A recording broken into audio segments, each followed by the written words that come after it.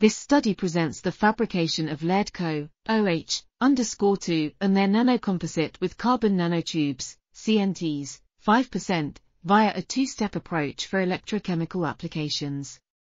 The as-prepared nanocomposite-based electrode displays good specific capacitance, negligible capacity fade, and promising rate capability on electrochemical tests via a 3-electrode configuration.